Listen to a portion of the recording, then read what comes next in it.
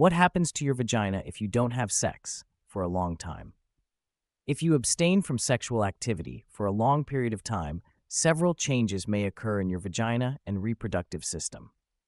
Here are some potential effects of not having sex for an extended period. Vaginal tightening. Without regular sexual activity, the vaginal muscles may become tighter or less flexible over time. This can make penetration uncomfortable or even painful when you eventually resume sexual activity. Reduced lubrication. Lack of sexual stimulation can lead to decreased natural lubrication in the vagina.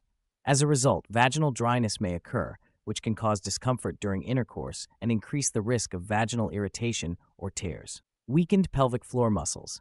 Regular sexual activity and orgasms help to strengthen the pelvic floor muscles.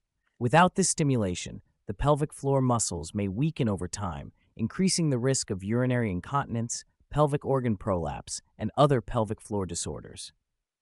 Increased risk of vaginal infections. Sexual activity can help maintain a healthy balance of bacteria in the vagina by promoting natural cleansing through lubrication and the release of fluids.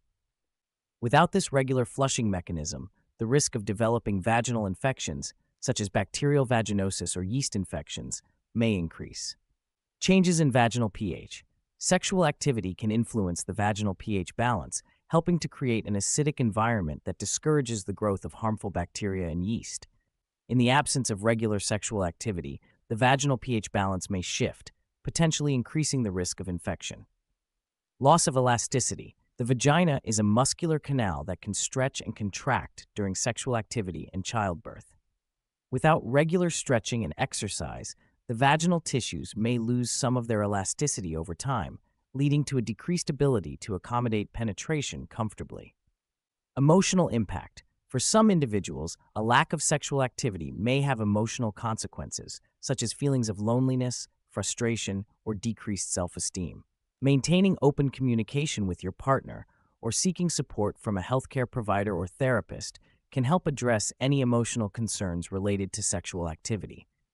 It's important to note that these potential changes are not universal, and individual experiences may vary. Additionally, resuming sexual activity after a period of abstinence may require patience, communication, and the use of additional lubrication or relaxation techniques to ensure comfort and pleasure. If you have concerns about your sexual health or experience persistent discomfort, consult with a healthcare provider for personalized advice and guidance.